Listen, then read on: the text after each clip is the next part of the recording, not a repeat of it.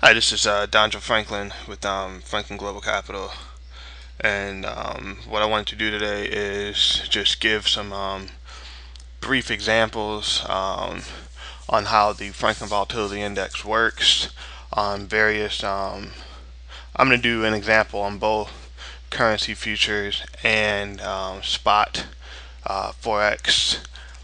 Basically, trading the same market. It's just a matter of preference in terms of um, how you trade the instruments or which route you go, whether it's in the futures market or the spot market.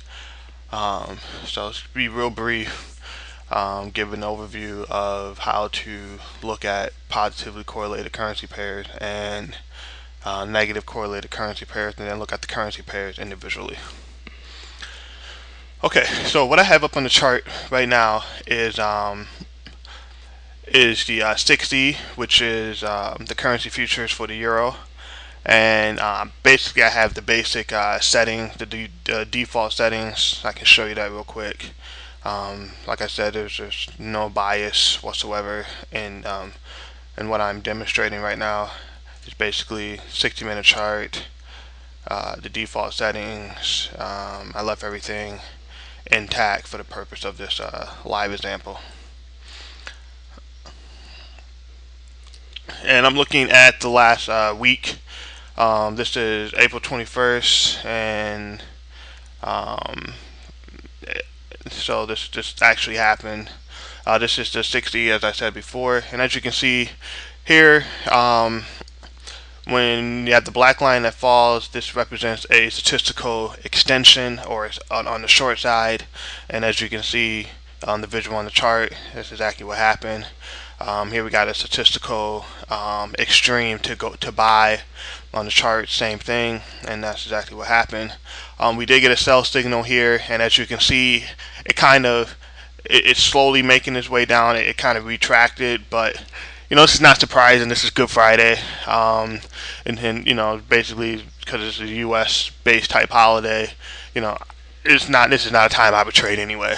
So, these are the various moves. This is a statistical buy, extension, basically extending the current buy that we're in right now. So, kind of go back slowly and look at the various signals, and kind of see what you could have done here. And so this is trading a single market on its own. I mean, it's not something I typically like to do because I know that currency is an interconnected market, and it's more than just the euro. So let me go to another example. 60-minute chart for the British pound. And the reason why I chose 60-minute charts is because I'm not sure what type of trader you are. If you're a scalper, or if you're looking for long-term trades. Personally, I'm a scalper. This is the British pound. Same kind of deal. Kind of see what's going on here. You got your various extensions and buys and sell signals. A lot of people won't trade the first extreme. They'll wait for the second one, and you can kind of see these signals can get you out of these trades faster than the traditional stop loss points on the charts. And there's so many different ways to look at a chart. Everyone has a way of interpreting it, so I don't pay too much attention to that. I pay attention to the indicator. Like, perfect example right here, we got a sell, an extension on a sell, and it stays in between these bands. That's a downtrend. It's a very strong downtrend. We start here, and then here we get a uptick, and that's to get out. And basically that's exactly what happens. So I mean, I look at what's happening on the charts. Yeah, it gets congested like this is right here, but that's to be expected.